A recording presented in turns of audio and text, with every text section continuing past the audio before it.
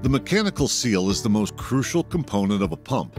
If it fails, the pump fails. For this reason, Eddy Pump's engineering team has spent many years working with the largest seal manufacturing companies in the world. We achieved the goal of developing the market's longest-lasting mechanical seal system to take on high solid slurries that are abrasive and corrosive.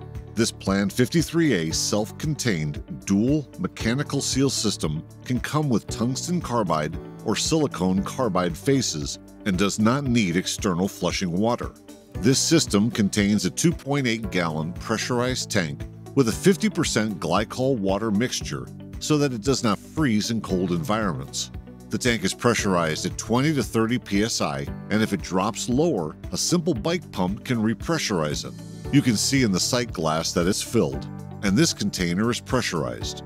This fluid is then recirculated over the seal faces via the integrated pumping ring to protect the seal, creating the optimal long-lasting seal environment. If the pump is run dry, the seals will not overheat and crack.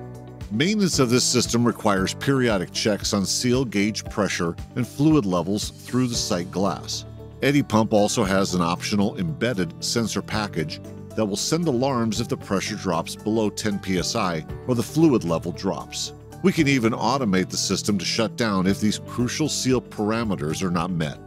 No seal is bulletproof, but Eddy Pump has designed the closest thing to it. At Eddy Pump, we pump solids, not water.